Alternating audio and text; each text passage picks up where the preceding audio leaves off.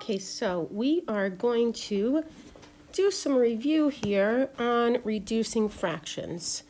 Some of you have asked me outright, and some of you have just been having some troubles, and I just thought that this would be a very short and easy review for all of us.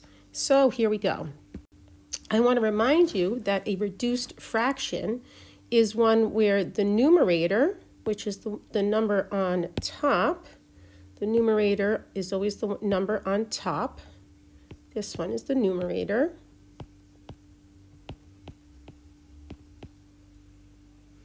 And the denominator is downstairs. I like to remember that because the denominator starts with D being downstairs. I think I actually said that before I explained it, but the denominator is downstairs. So the way that we know that a fraction is reduced is if both the top and the bottom number do not share. It is reduced.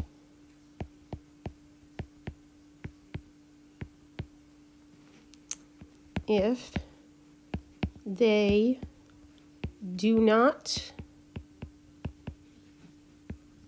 share any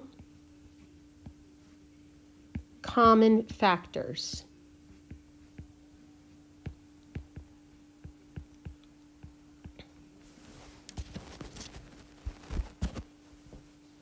And I know that this was very messy. I was at a bit of an angle. I was at a bit of an angle when I started to write before. So let me rewrite reduced so it's easier for you to read, because now I'm not at that weird angle. Reduced. There you go. So a fraction is reduced if they, meaning the numerator and the denominator, do not share any common factors. So I know that a lot of you get mixed up with factors and multiples, but factors are the numbers that are multiplied together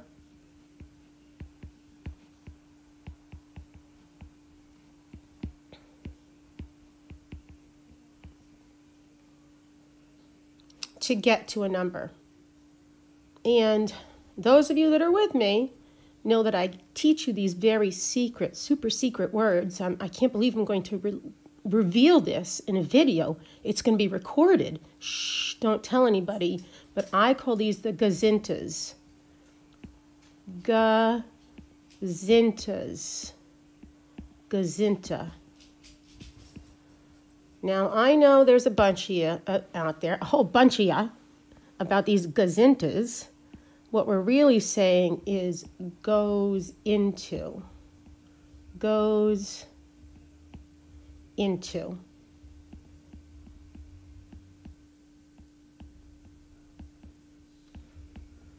So are there any numbers that go into 1 and 3? No, the answer is no. Well, 1 goes into 1 and goes into 3, but that doesn't help us because 1 and 3 would stay the same. I call them gazintas. We'll go on with that. So a couple of other examples, just to be clear. 2/5. That is already reduced because there is not a number that goes into 2 and into 5. They do not share a gazinta, so that is reduced. Mixed numbers should also be reduced. So a mixed number would be, remember, a whole number with a fraction sitting next to it, just like that. So 1 and 4/9. 4/9 is what we're looking at to see if that's reduced. 4 and 9 do not share a gazinta, or do not have a number that gazinta. 4 and 9 do not share a common factor, so it is reduced.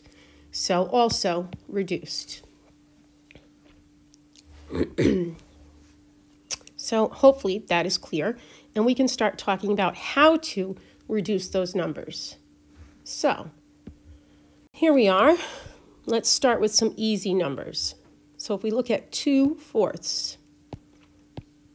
Now, even numbers, if we have an even number on top and bottom, the numerator and the denominator are both even. We are guaranteed a gazinta that they share. They are even numbers. What's the gazinta they share? Remember, even numbers mean that they have pairs. Everybody can pair up with nobody left over. So that means the gazinta they share is 2. 2 can go into top and bottom. So we think about it by saying, okay, what's 2 divided by 2? This is what we're thinking in our heads. Or you can write it down in the beginning. It's probably wise. And 4 divided by 2. Well, that top number, 2 divided by 2, becomes 1. And then 4 divided by 2 becomes 2. Now, more than likely, you already knew that 2/4 was equal to 1/2. And I've talked about before, we use very simple numbers in the beginning to make sure that we understand the concept, because the numbers are not always going to be this simple. Well, most of the numbers that I'm going to deal with in this video are going to be, because we don't want to make it long and complicated as we go through this. There's no reason for that. We just want to understand the concept so we can apply it later. And you can always ask me more questions in class. Okay, let's look at a couple more examples. So let's look at 9 and 12. 9 and 12. Well, the first thing we kind of always look at, does 9 go into 12? No, it does not. So is there a gazinta they share? So if I look at these, and hopefully, look, here's the deal. If you're not really strong in your multiplication tables, that's okay. Nobody's judging you. Just practice them. Nobody will know. Just go home, take a couple of minutes. There's plenty of things online, or you can just practice them yourselves. You can do it when you're doing something else, probably. But enough of that. What's the gazinta they share? Well, you can do it methodically and say, does 2 go into both of them? No, it doesn't. Does 3 go into both of them? Ha! 3 does go into both of them. So I'm going to say, what's 9 divided by 3? And what's 12 divided by 3? Well, 9 divided by 3 is 3. And 12 divided by 3 is 4. So there I am. There's my reduced 9/12 is equal to 3/4. Let's try another one. I can have, let's try a mixed number. Let's say 2 and 20/45. Oh no. What am I going to do here? Well, I'm going to tell you, you're going to ignore that the whole number for right now. We don't need to worry about it. Let's just look at the 20 and the 45. And pretty much you need to say to yourself, 20 and 45. What's the gazinta they share? What goes into 20 and goes into 45? Gazinta. Special secret math word. Don't go telling everybody. Shh. Okay.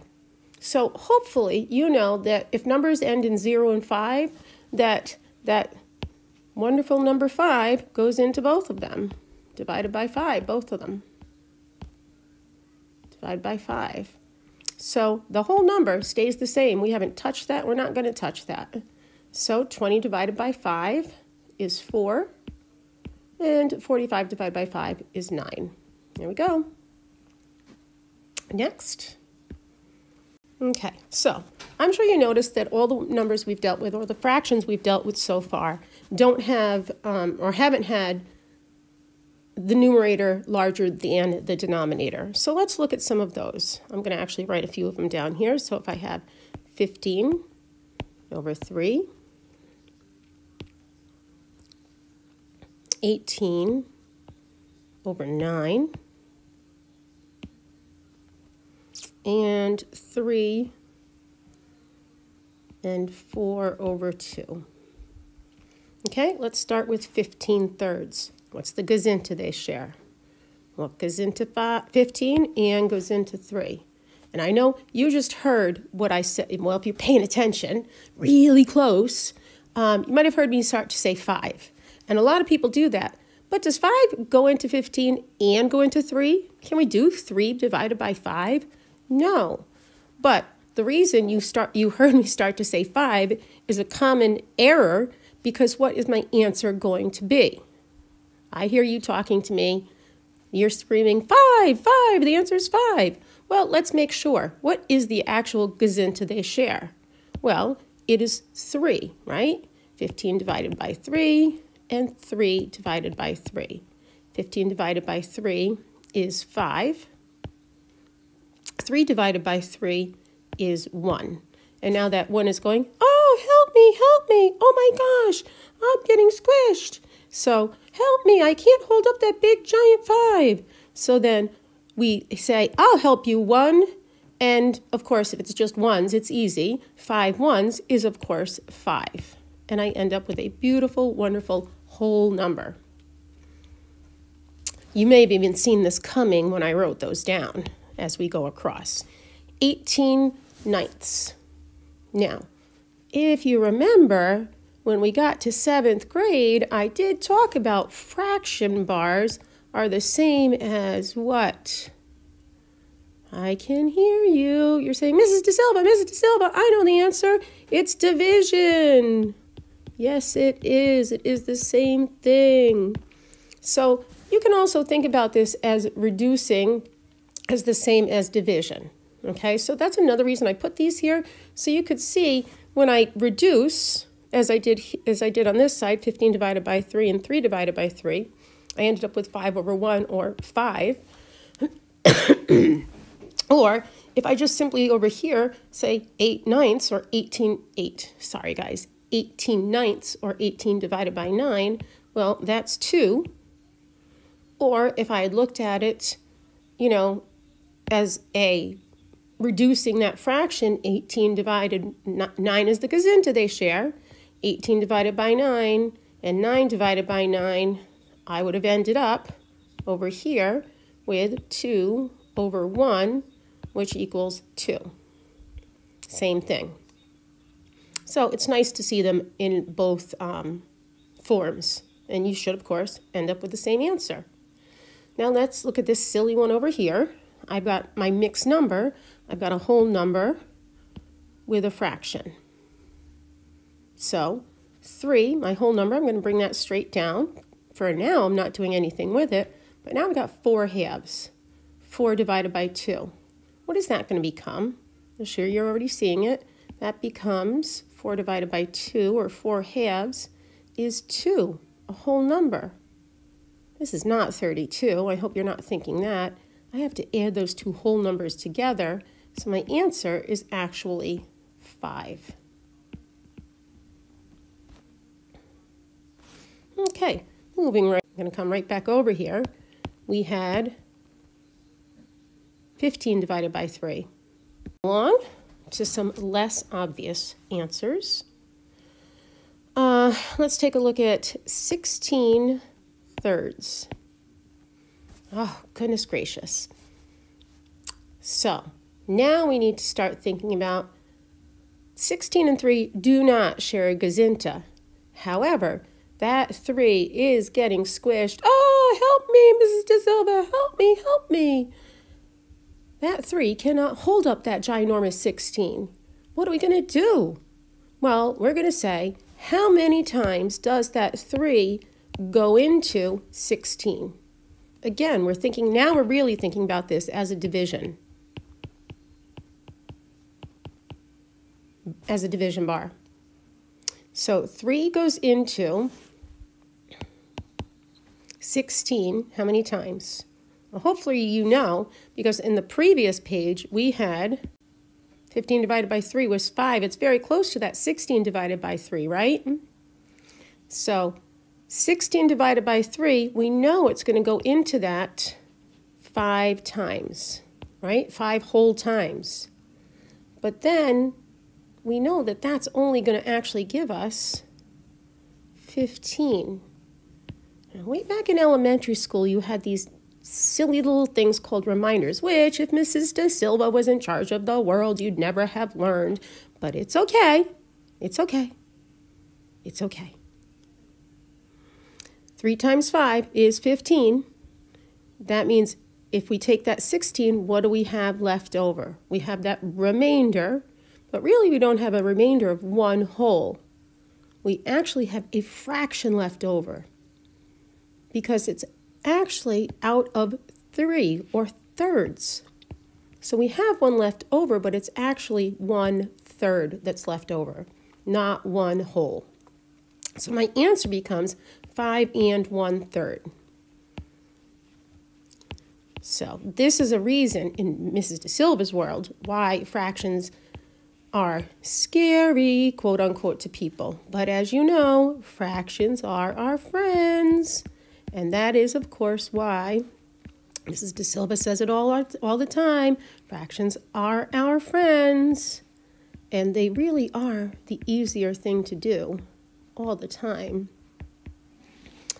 Because that 1 that was left over here, that extra or leftover 1 has to match up with my 3. So it's 5 and 1/3. So let's look at another one. Let's say we have 25 ninths. Okay. How many times does 9 go into 25?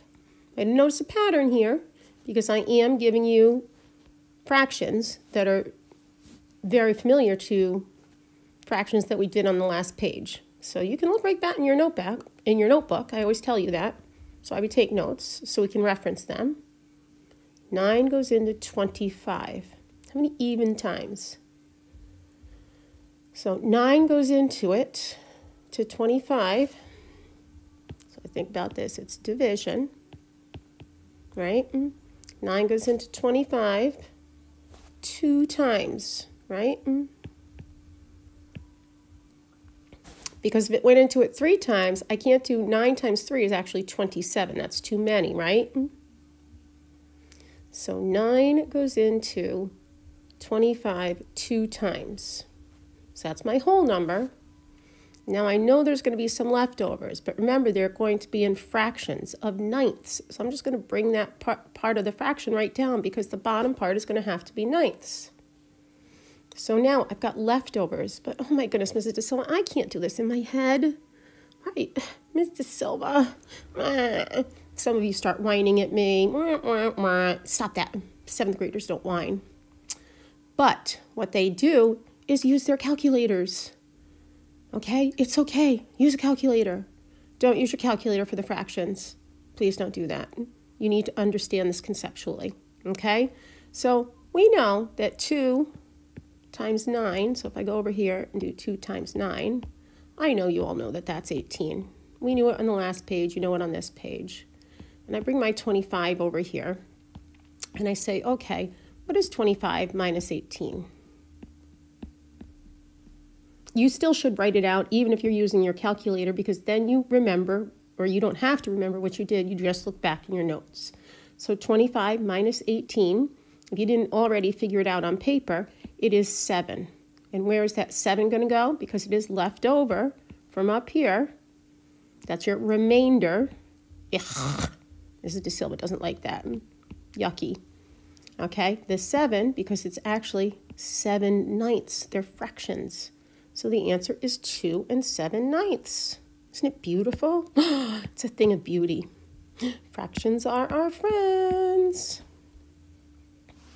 Okay, we're going to do one more. So now I'm going to have 3 and 11 halves. Okay, so now I've got a mixed number that I'm starting with. So I'm going to use the same process. I'm going to bring the 3 down, that whole number, and I'm going to kind of park it over here because there's nothing I can do with it right now. And I'm going to just look at, so I put it over there, going to park it over there. I'm not going to worry about it right now. I'm going to look at the 11 halves. How many times does 2 go into 11? This is easy. I really hope you know your 2's tables. I know you do. I'm silly. I know you do. So 2 goes into 11 how many times? Now, I'm going to work on this over here separately. Okay? Can't forget about this. We know that afterwards we're actually going to add these together. I'm going to put the plus sign right here for now. 2 goes into 11 5 times. I've got another whole number. You need to remember that. Then what's left? Well, I'm not going to worry about leftovers yet because I'm going to put the bottom part of my fraction because it's going to be in halves. And really, it should be fairly obvious what's left over. My leftover in this case is going to be a 1. So it's 5 1/2. But I'm not done. This is different because I have a whole number that I put to the side. So I need to add them together. These are whole numbers. 3 plus 5, that gives me 8 1/2 as my final answer. So I dealt with the 2 parts separately. Well, really, I didn't do anything to the whole number. Nothing to do to it. Dealt with the fraction, but then I had to put them all back together at the end. So there you go. That's your review on reducing fractions. Hope that helped. If not, always feel free to contact me. Let me know. Or if there's just a specific little thing, let me know, and we will clear that up. Have fun. Fractions are our friends.